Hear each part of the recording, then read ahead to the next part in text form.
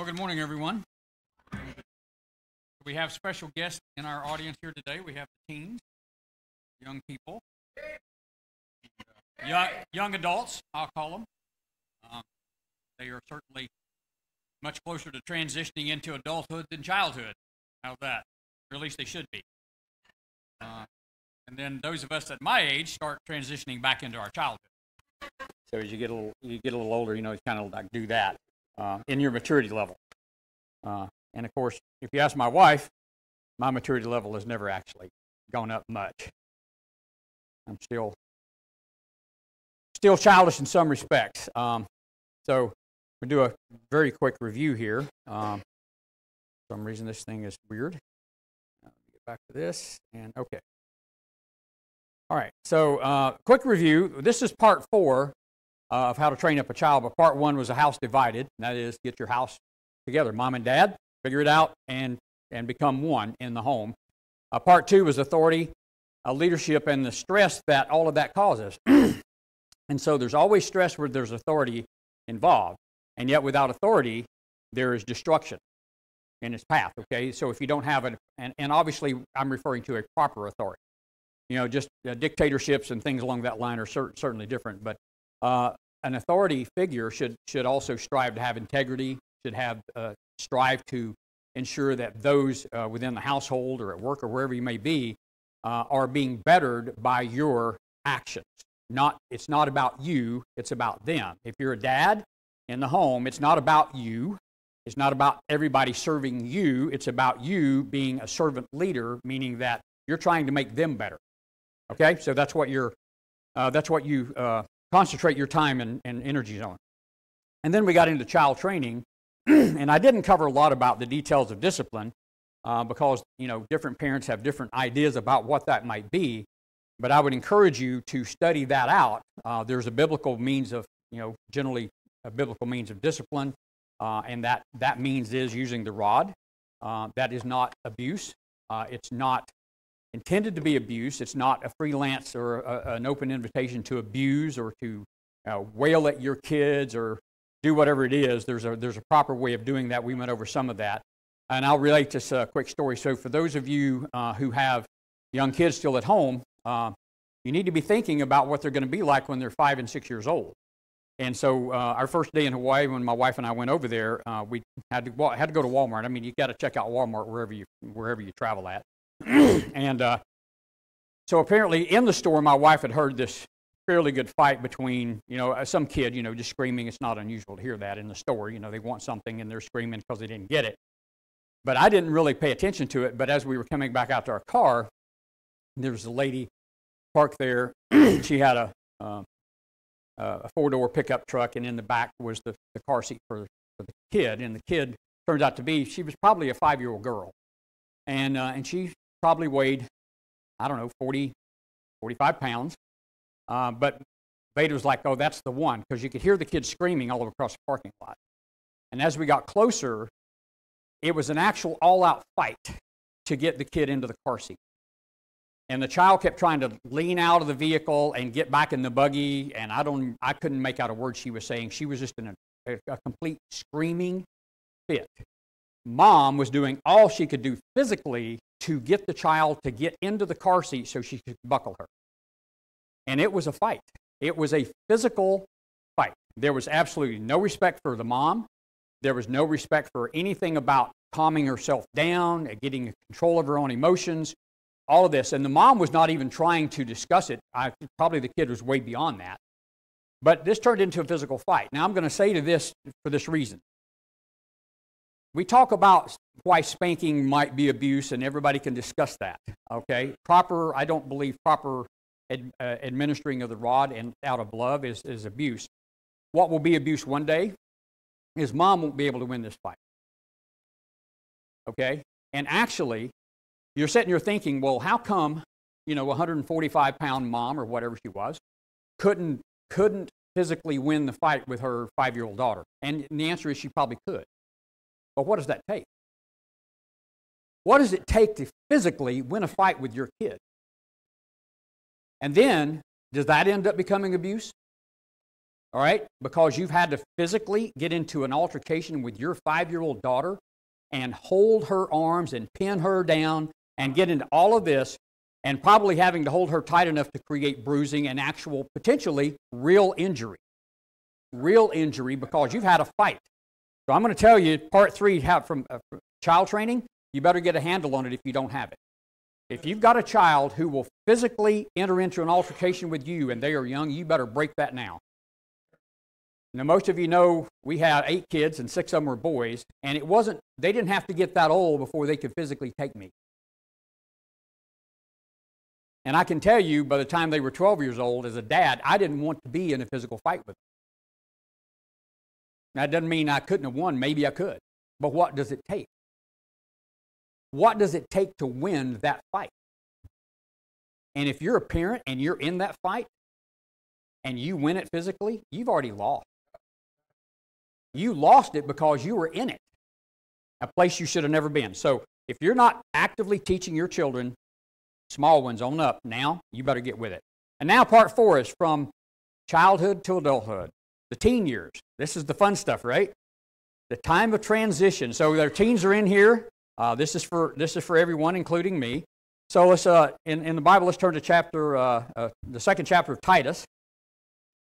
And this will be our key verse for the teen years. Pastor House taught on this not too long ago, actually, quite in depth. So much more in depth than I'll actually be doing the kind of the in depth of Titus 2. But you'll see in here the reason we've chosen this. But in Titus chapter 2 it says, "But to speak thou the things which become sound doctrine, that the aged men be sober, grave, temperate, sound in faith, in charity, in patience. The aged women likewise, that they may be in behavior as becometh holiness, not false accusers, not given to much wine, teachers of good things, that they may teach the young women to be sober, to love their husbands, to love their children, to be discreet, chaste, keepers at home, good, obedient to their own husbands, that the word of God be not blasphemed.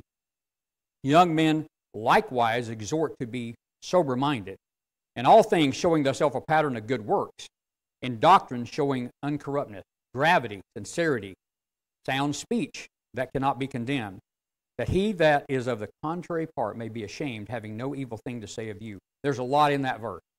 There's a lot in that verse. What we're going to pull out of that, first of all, is that we're going to talk about a lot of these issues. And one of them is young people aren't expected to grow up today. It's interesting. I went down to pick up a washer and dryer yesterday.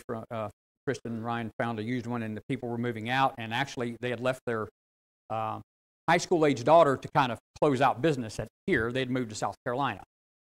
I know. I love your face there, Dave. Dave's got this shocked face, like, that's crazy. I mean, she was fine. And they had another friend there, a guy from, an adult guy from down the road, and a couple other people there. And so we went and took care of the washer and dryer. But anyway, asking the young girl, what's she doing? Well, she's staying here while her parents living out in South Carolina. She's going to go to school here. She's going to blah, blah, blah, go to college, do running start now, and then she's going to go to college. And I said, "What are you going to do in college?" She said, "I don't know." "Where do you want to go to college?" "I don't know." "So what's the goal?" She said, I just kind of want to enjoy that time. Like, college is party time. College is, I get to lay back and enjoy 4 more years of no responsibility. 4 more years of don't really have to do much, just get to have fun. And that's an experience today that young people in America are being trained as like their birthright. Like they have a right for mom and dad to pay for them to go to college so they can extend their I'm not responsible to be anything or do anything or produce anything. I just get to enjoy life 4 more years, right? And that's a problem. It's a problem in society. It's a problem in our culture, but it's certainly a problem to some degree across the world. So we're going to discuss some of that. We're going to discuss the idea of learning from each other. And here's one of the other dangers of our culture. Who's got the greatest influence on your teenagers? You or their peers? Their peers. Their peers. Now, that doesn't necessarily always mean bad things. Sometimes their peers could be doing good things. And here's one of the other interesting fallacies I always find about adulthood or parenting teenagers, is you always want to make sure your kids are hanging out with the right crowd, right? What if your kid is the wrong crowd? What if your kid is the one with the bad influence? What if they're the leader of the bad influence? And I'll tell you some other thing that you can bank on because it's 100% true. When you look at a youth group, Pastor House has preached on this too. When you look at a youth group, whoever is the most charismatic leader is who your children are going to listen to. Now, is it your child the charismatic leader or not? But if it's not your child, who are they following? And is that charismatic leader of that peer group a good influence or a bad influence? And who are the influences in their life? Because if they spend their time around bad influence, they themselves will be a bad influence. You can't help that. You are going to be the product of who and what you spend who you spend your time with and what you spend your time doing. That is what makes you. You cannot come to church one day a week, listen to a little bit of preaching while you're texting, and become the person that you should be. You're going to be the person that society tells you that will make you popular. That's exactly where you're going to end up at. And then we're going to talk about relationships within the home through the teen years, because there certainly can be some stress there, right? So we'll get right into that. As children begin to grow up, they were going to begin to think and express thoughts and desires contrary to their parents. How many parents have experienced that with their teenagers? Wow. I'm expecting a hand over here, and I'm not seeing it. Pastor's mom and dad never experienced any of that. I love it. Okay, thank you. That's kind of the answer I was expecting. When I didn't see the hand go up, I was like, okay, all right. So they're better than I was, because we had some of that in our home, okay? And so they're going to challenge what they've been taught in a lot of areas. But primarily, if you've been bringing them to church, they're going to start to challenge what you've taught them about the faith. Why? Because that's the most important thing in their life. If they have any sense at all about what's important in life, they're going to want to discuss faith. And they're not necessarily going to buy your faith at face value. Nor should you try to sell it at face value. It's not yours to sell. And it's not yours to own. They need to gain it, and they need to struggle with it, and they need to come out to their own decisions. Okay?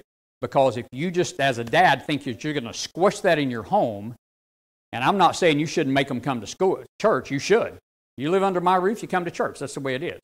Now, you may not believe it, you may not like it, but you're coming to church. That's one thing. But understanding that you cannot force your faith down their throat and make them real. They have to fight with that on their own. And you should be engaged in that with them. In other words, when they express doubts and they don't necessarily agree, what kind of discussion are you capable of having? Because are you the tyrannical parent who just says, we're not discussing that? Well, that means you're the mental midget in the room, most likely. Okay? Because you should be smart enough and you should be secure enough and strong enough to have the discussion with your kids when they're expressing thoughts contrary to your own. It doesn't mean that they get to decide to do what they want to in your home. But if they walk out of that home and they haven't settled some of that for themselves, the world will settle it for them. Okay? And here's what's interesting. Teenagers like the idea of becoming unique. Is that really where they're at? Pastor, tell me. Do they want to be unique or do they want to fit in? They want to fit in. It's kind of crazy, but everybody talks about, I want to be different. I don't want to be like everybody else. No, it's actually you're lying to yourself. You want to be like everybody else because you want to fit in. You want to be accepted. And that's not a bad thing. That's human nature. I mean, who wants to be, exiled to the Isle of Patmos, for goodness sakes? I don't. God hasn't spoken to me about sitting on the island and writing a book. So if I get exiled to the Isle of Patmos by myself, I'm going to be a little bit bored. It'll be hard. And as a teenager, it's really hard to be outside the group. Okay? So be careful, be ready for those discussions.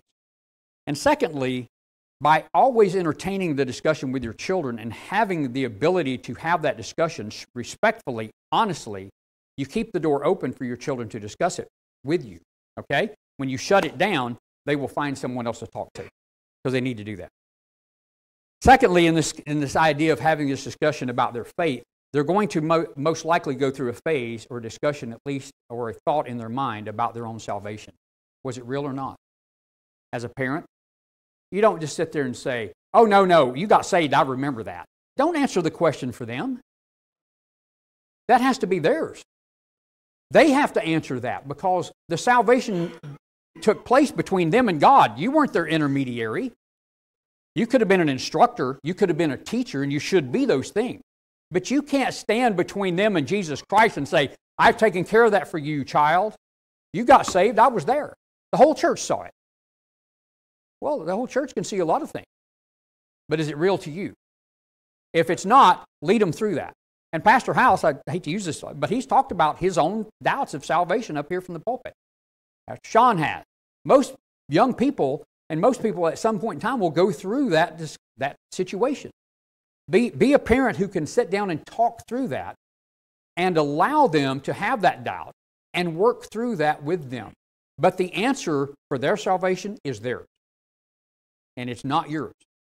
If you try to own it, you're taking a place that you don't belong, and that is the Holy Spirit. If the Holy Spirit's speaking to them about their salvation, don't try to shut it off. Let the Holy Spirit work. The next thing you can help them through that is, though, you can sit down and when you're having these discussions with them and when they pray, is have them write down their thoughts about that when they got saved. So it's something they can go back and reference and say, yeah, okay, that's what was happening that day. Okay, I've went through a time of doubting my salvation, struggled with it, prayed about it a lot, okay, and ultimately came through that being stronger. So sometimes it's a great scenario to go through to actually learn that next step and to come away with that security. Next thing they're going to be experiencing as they grow up in these years is the social challenges. Social challenges. Right? How do I look? Am I handsome? Am I attractive? Right? Am I beautiful? Am I the man? Right? Any of that? Am I liked? Do people like me? Or am I disliked?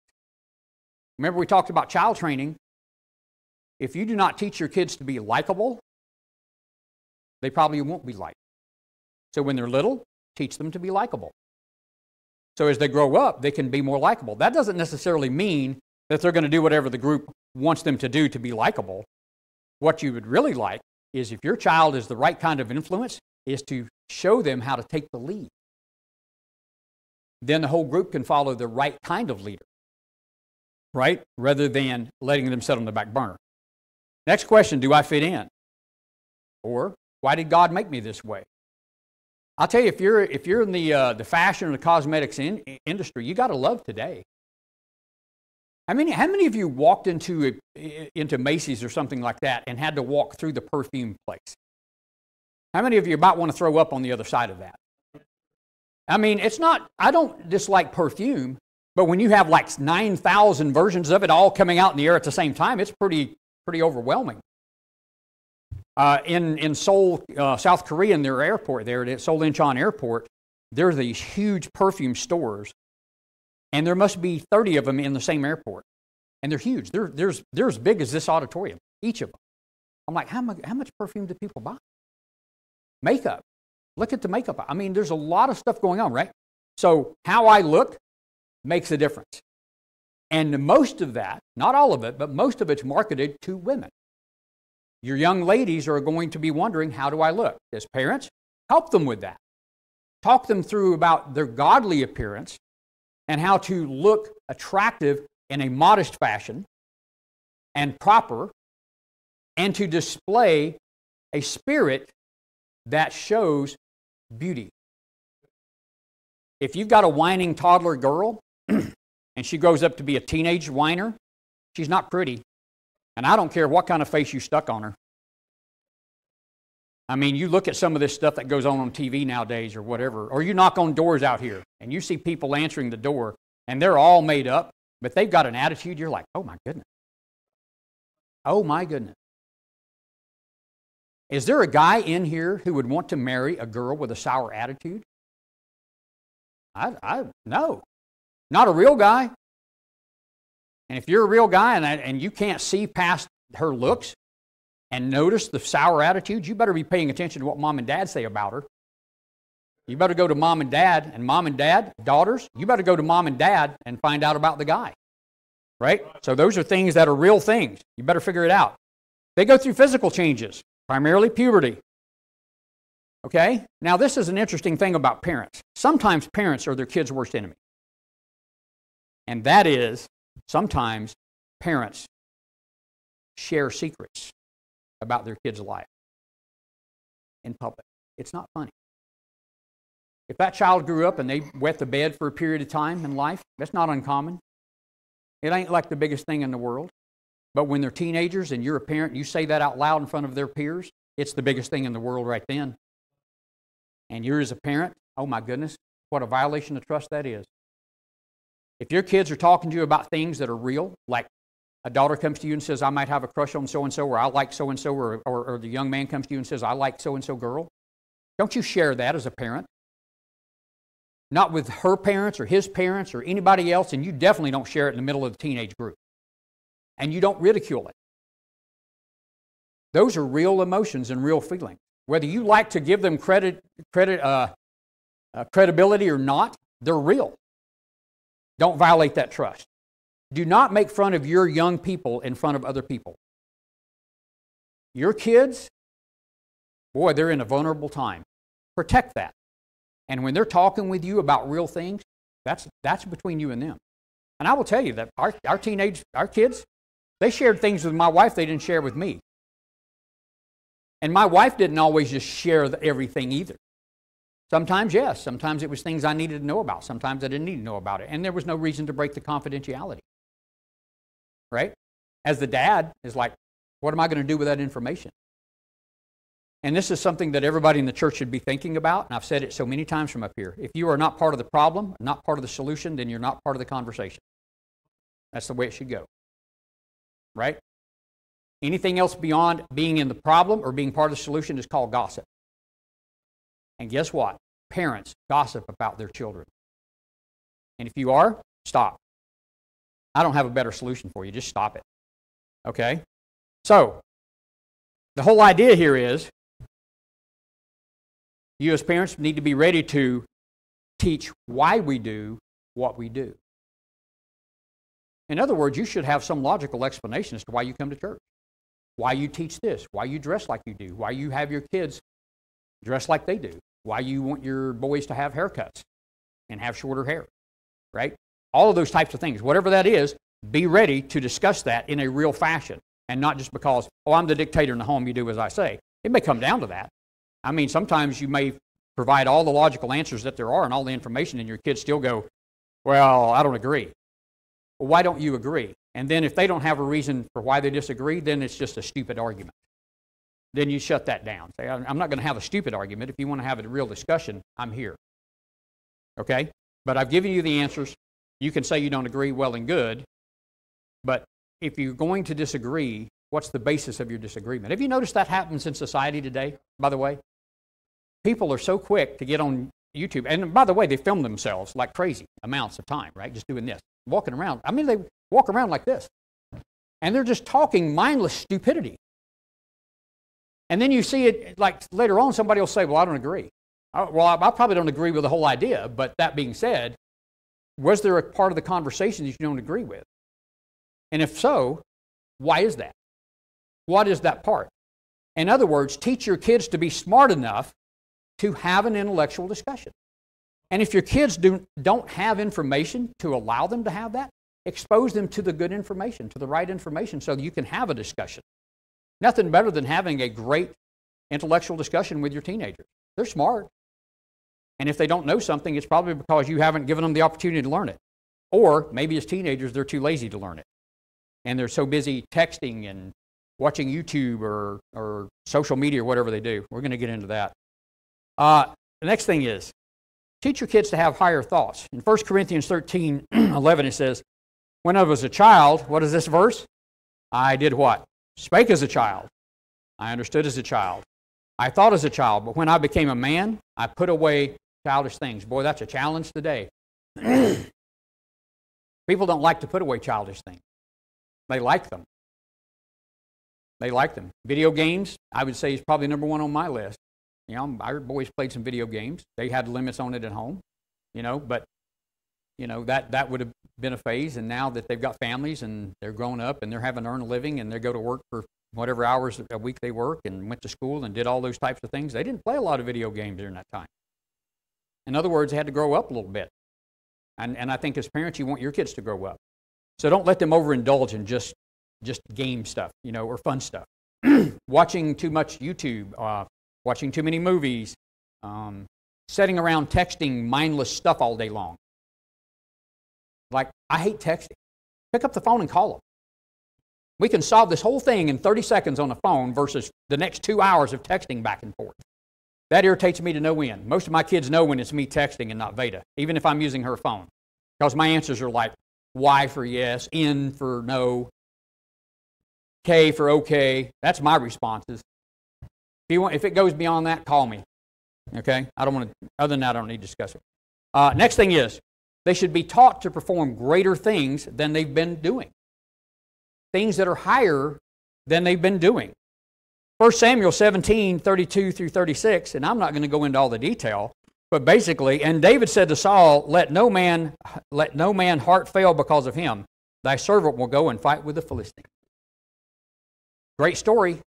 Here's a young man who says, I can perform a greater thing. It's not because I'm older. It's not because I'm bigger. It's not because I'm smarter than any other person in the army. But I have faith. And I'm willing to do something greater than what I've ever done before. Boy, young people today, you're in his class, you should be having some vision of what's greater than just hanging around and wasting your time. Can you do something better? Some of you went on a missions trip. That's a great thing to do. Knock on a door, leave a tract, talk to somebody. Better yourself.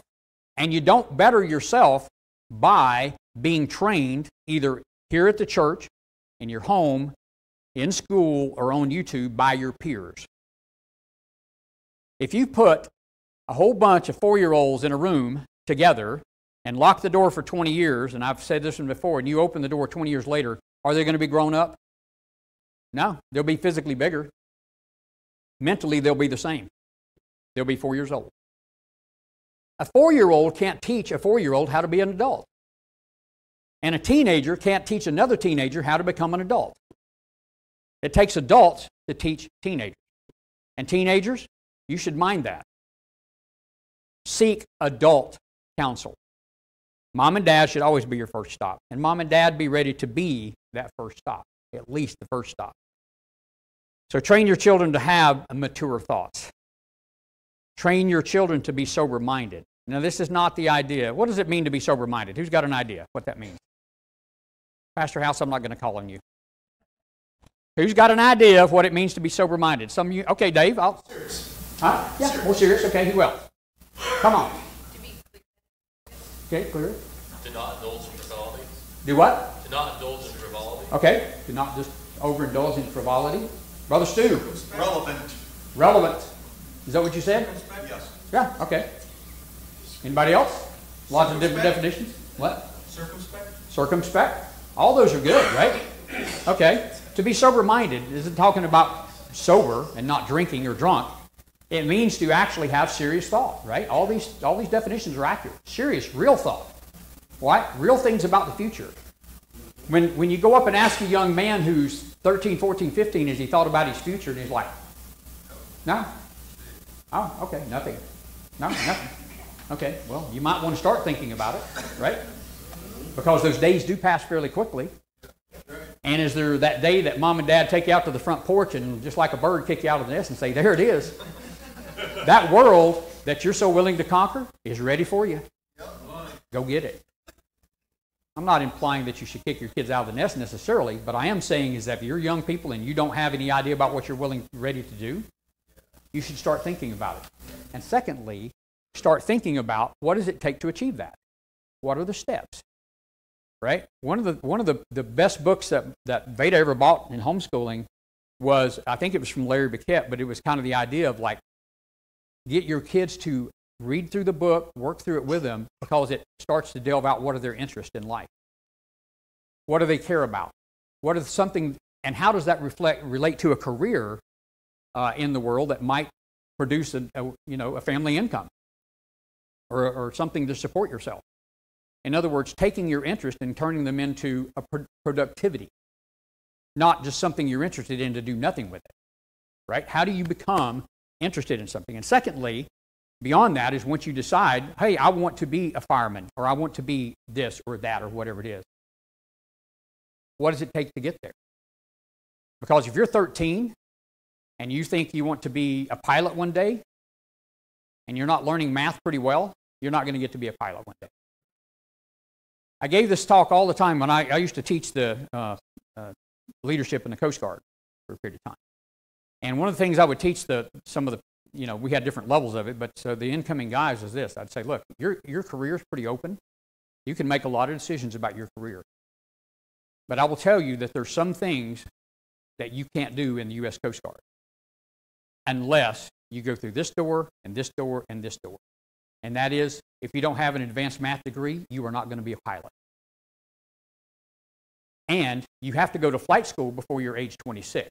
So if you're in the Coast Guard and you're now 22 and you don't have an advanced math degree, you've got a short amount of time to get one and then get accepted in to become a commissioned officer and then get accepted into flight school. And you've got 4 years left. Guess what? It would have been much better if they started that when they were 14 or 15 or 16 years old, wouldn't it? Yeah, they'd have been further ahead. There are things in life that your kids are closing the doors to right now, and you as parents don't even care. You're not even paying attention. You're not even engaged enough in their life to help them make decisions about their future. You're just letting them go. And then one day they're going to be 20-something years old, and they'll think their whole life is in front of them, and yes, there's a lot of it. But then they might say, well, I wanted to be this. Well, you're not going to get to do that anymore. That ship has sailed. Because you closed that door when you were 13. Right? You want to be a commissioned officer, but you went out and had a felony when you were 16. And you closed that door. Forever and always. Right? Yeah, it was stupid. Maybe it wasn't even that big of a deal. Maybe it was a childish prank. But you as a parent better be having those discussions with your kids now, because they're sobering thoughts to say your kids are literally taking doors and slamming them closed, and you as a parent don't even care. You're not engaged enough to even teach them the things that they're going to need to be good at to fulfill a career that they might have an interest in. If you're a teenager in here today and you don't even have a thought about your future, you better wake up. The future is happening whether you want to engage in it or not. Okay? So, and the other idea is like, how many years do you want to live at home? I'll tell you what. There was a question that came to me. Is like, I remember when at Katie, either at Katie and Josh's wedding or just before that. Like as a dad, don't you hate to see her go? Of course, I miss all our kids when they leave. But I'm not sad to see her go. Why? Because that's the future. And living in my home, taking care of me and my wife until I'm dead, there's no future for her. I don't want that for her. I'm glad she got married. I'm glad she's enjoying life. I want that for our kids. And you as a parent should be teaching that to your kids. Your job is not to sit here in the house and do what I want you to do and just take care of me.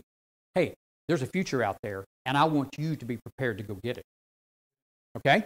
And that's what you should be doing. Now, I'm going to read some things here, and we're going to probably close with these. And I've read this before. This is not new information here. But how many people know who Matthew Henry is? Pastor, I know you're going to read it. Okay. All right. Some others do. Okay. What's he primarily known for? Okay. That's Patrick Henry, but Bible commentary. Bible commentary, right? Yeah. Preaching, Bible, minister, Bible commentary, great Bible commentary. Doesn't necessarily mean you agree with everything. But today we look at 20-year-old people today, kids or adults. In your mind, not legally, in your mind. Where are they at? Mom, Dad, come on.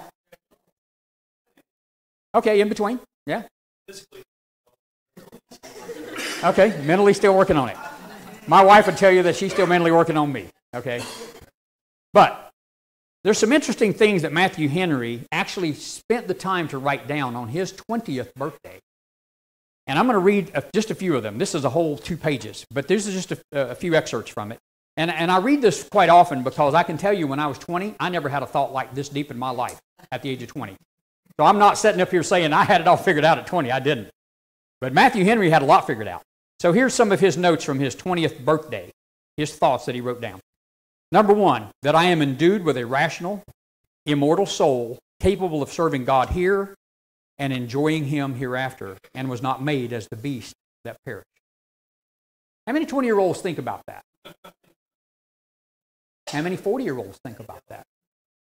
Number 2, that I have been born in a place and time of gospel light, that I have had the Scriptures and the means of understanding them by daily expositions and many good books, and that I have had a heart to give myself to and delight in the study of them. First of all, he's an eloquent writer. Secondly, it's a pretty deep thought. But how many people in here today are grateful for the ability to read and to have the Scriptures at your fingertips? And other many good books, as he would say. Number 3, that God hath inclined my heart to devote and dedicate myself to Him and to His service, and the service of His church in the work of ministry, if ever He shall be pleased to use me.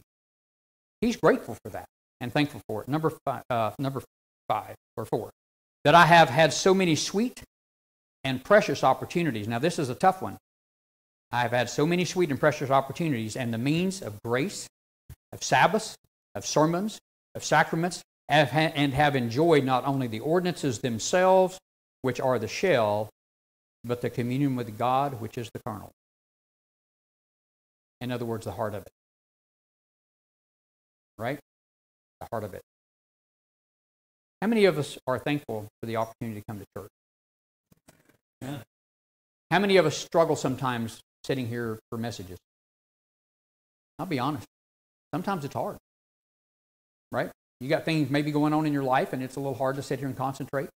How many teenagers are just glad to be able to sit here and listen to the services and listen to God's Word?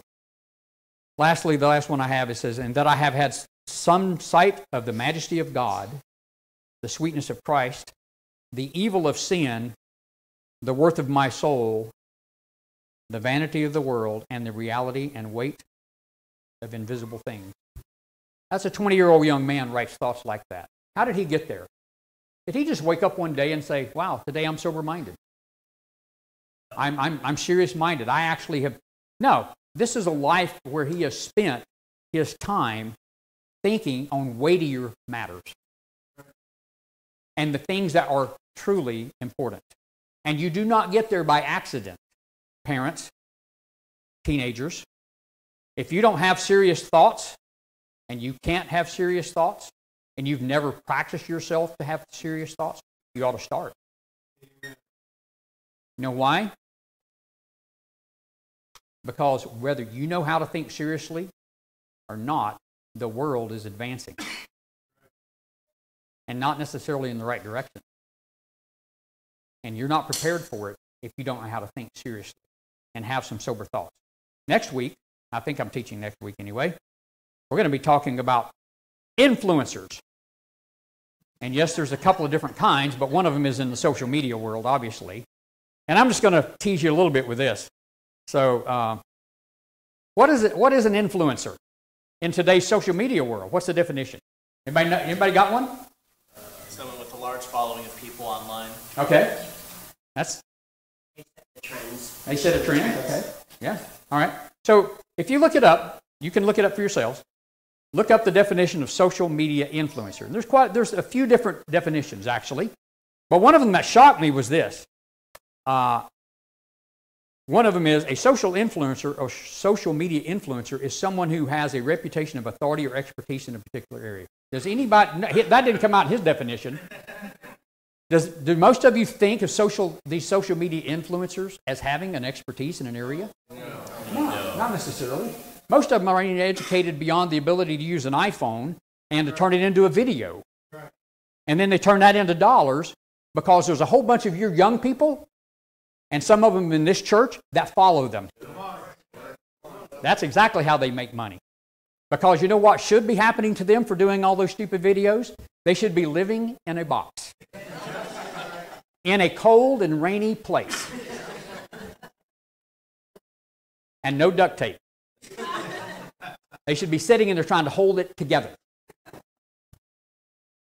The only reason that anyone would ever aspire any idea of expertise to them is because somebody else gave them credibility in that area because they talk a lot about it. It doesn't make them an expert at all. But I thought that was an interesting one. Like I would have never had any idea that these people had any expertise in anything. I mean, most of them that talk all the time have no expertise.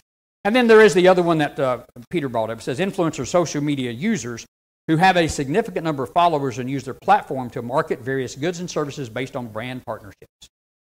We all know about the Bud Light partnership that kind of went haywire. If you didn't follow that, I thought it was kind of entertaining. What's not entertaining about it is this young person that guy who makes himself up and dresses like a woman and all this other stuff, right, is apparently had a following of a couple of million people. A couple of million people following a person who is completely confused in life. What kind of expertise does a person that's basically confused about basic anatomy, what kind of expertise can they have? None. Zero. It's actually some negative number that I can't even talk about. It's a negative intelligence quotient. Or are they so smart because they're the one walking around with a few $1 million in their pocket? Right? What they figured out is if I become completely crazy and show myself on YouTube enough times and people start following me, I can make millions of dollars. And here's what's funny, and I'm going to close with this story, but back in the 80s, who knows the Bakers, the preachers, the Bakers? Okay. Tammy Faye and Jim, okay. So anyway, I was in Yorktown, Virginia. I was a senior instructor there, and I had a bunch of guys on my staff. And one morning they all came up to me and go, "What do you think of Jim and Tammy Baker?" I was like, "Who are they?" "You don't know them?" I'm like, "No." "Well, we thought you were a Christian." "I am." "I mean, you've got a Bible on your desk." "I do. I share the scriptures frequently when people ask me advice on a personal level." "But you don't know Jim and Tammy Baker?" "No, I don't know who they are." "Who are they?" "Oh man, they're these famous Christian preacher couple that basically embezzled a bunch of money." "And you don't know them?" I was like, "Why would I know them? They're not in my church." And all these guys that worked for me were so shocked that I didn't know who these people were. I'm like, I don't follow those idiots. And some of them may be smart people. I don't follow them. Why? They're not my pastor. And they're not in my church. And they have zero influence over me. And so today I'm going to tell you, if you are following somebody online, young people, or you look at somebody and you wish your life was like theirs, you do not know them. That's right. You do not know them. You know what they want you to know about them. That's all you know.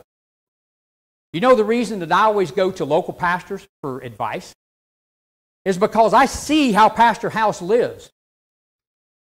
I can go talk to him honestly about in a real conversation because I know who he is. I can see what he does. I'm not following him around, but you can generally look at his life and say, yeah, he's our pastor. And he lives a good life. And he lives a righteous life. And I want to go talk to him about those things. I'm not going to go tune into YouTube and look up some preacher across the nation from here and listen to him and go, oh, what a great guy. Pastor, I think he's right and you're wrong. You're stupid. Now, if you search it out in Scripture and you want to have a discussion about right and wrong, it's great. Have that with Pastor House. Have it with Pastor Sean, Pastor Mike, any of them. Doesn't matter. But have the conversation. But you better study it for yourself. I tell you, if I was a pastor and somebody brought the guy across the nation said this, you don't know him from Adam. How much money does he make by posting all this stuff on YouTube? How many commercials are there in between his little messages? Right? And who's paying for those? Right? That'll give you some idea. Okay? Influence. If you, as a teenager, are seeking influence outside your mom and dad and your local church and people that your mom and dad approve of, then you are blowing. And you are setting yourself up for this terrible future of destruction. There should be no influencers in your life other than the ones that are godly and God-ordained. And that's it. It doesn't mean that you can't learn math from a math book that's not necessarily written by a Christian. Math is math if it's real math. That's okay. There's places to go get real information. How many of you want to be, by the way, how many of you want to be a marine engineer? I don't expect to see it. You want to be a marine engineer? Okay. Nobody wants to be a marine engineer like I was. Although it's a good living. But it's a tough job. My kids know I was basically working about 24/7 for years. Not always awake, but thinking. But the reality is that there's things you can do with your life that actually produce real results. Family income. And most of those social media influencers are just destroying your life. You should stay away from them. As a mom and dad, and this is a place where I would disagree with the experts, but we're going to talk about this article next week. It's 4 pages long, and I've got some stuff highlighted. We're going to get into that. We're going to talk a lot about influence next week, not just social media influence, but in general influence and where it comes from and what it means in your life and what it means to mom and dad. And mom and dad, if you're not familiar with the technology out there, you better up your game. You better get involved and better ask somebody, it's like, what does it mean for this or that? And I'll tell you, as a grandparent, I have to go look at stuff all the time. It's like, I don't even know what that means. There's stuff I've never even heard of. I didn't know there were social media influencers until probably a year ago. Apparently, they've already made a few $1 million by the time I came onto the scene to even look at it. Oh, well. All right, it's all the time we have. Let's pray. Father, thank you for the opportunity we've had today, and I just pray that you'd bless in the morning service now. Lord, go with us and bless us, and I pray that if there's one here today who's not saved, that today they would be saved, Lord, that you'd speak to their hearts and draw them unto you. We ask these things in Jesus' precious name. Amen. Thank you all for your time and attention.